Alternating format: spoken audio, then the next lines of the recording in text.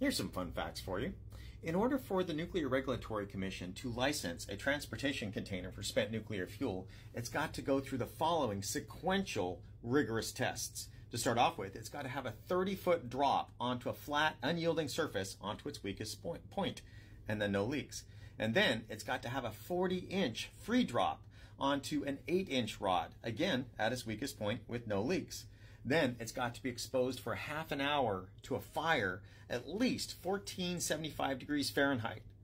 No leaks. And then it's got to be submerged underwater of at least 15 feet depth for at least 8 hours. Again, all of this in sequence with no leaks. And guess what? There hasn't been any leaks.